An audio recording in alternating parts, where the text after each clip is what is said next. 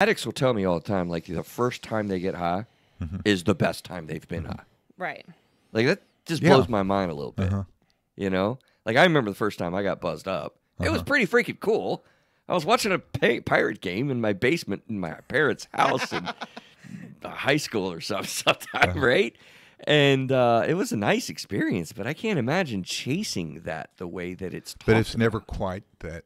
But I think that's probably physiological, biochemical, physiological. And Chasing the high. chasing the high, because it's never quite the same. Once you hit that level, you don't have the newness, the nerve cells, the neurons don't.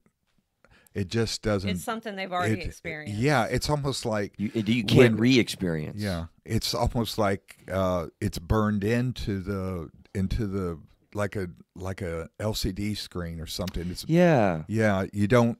It fades. And that's what you're chasing. You're chasing it. Go back to the And you the can't get there. intensity. Yeah, you can't get it back. Like addicts will say the first time was the biggest, best high that they Uh-huh. had, and they want to have that again, but can never get it.